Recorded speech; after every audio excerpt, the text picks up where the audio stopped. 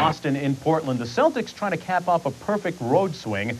They came off a 49-point fourth quarter against the Los Angeles Lakers. Portland, meanwhile, still tinkering with their starting lineup.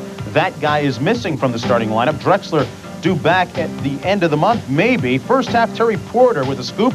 Blazers by 4 at half. Second half, Lewis working the baseline, does it so well. He had a season-high 37. Chris Ford watches the Celtics take a 3-point lead with 1:15 left in the game. Porter with 3. Back out to Porter. It's a 3. It goes!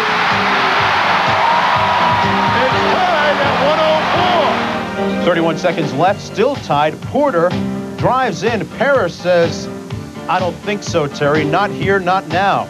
Time winding down. Sherman Douglas, tied game, says, Delaney Rudd, I'm going to rock your world. Look at the yo-yo dribble right there. Oh! Give the hoop to Sherman Douglas. Sherman, shake what your mama gave you. Blazers with the last chance here. They go to Mario Elie. Mario Elie, your go-to guy? A questionable decision. Rick Adelman not happy about the no call. The Celtics win it 106-104, and the Chief showing some emotion too.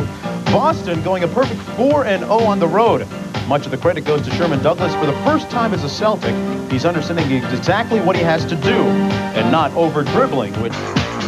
Popping out, McHale with him. McKenna trying to drive and loses the handle. Bird gets it ahead to Ames.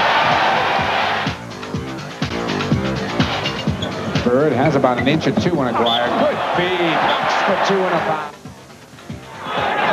Again, Bird, the quick hands on the double team. Parrish off the floor, ahead to Larry.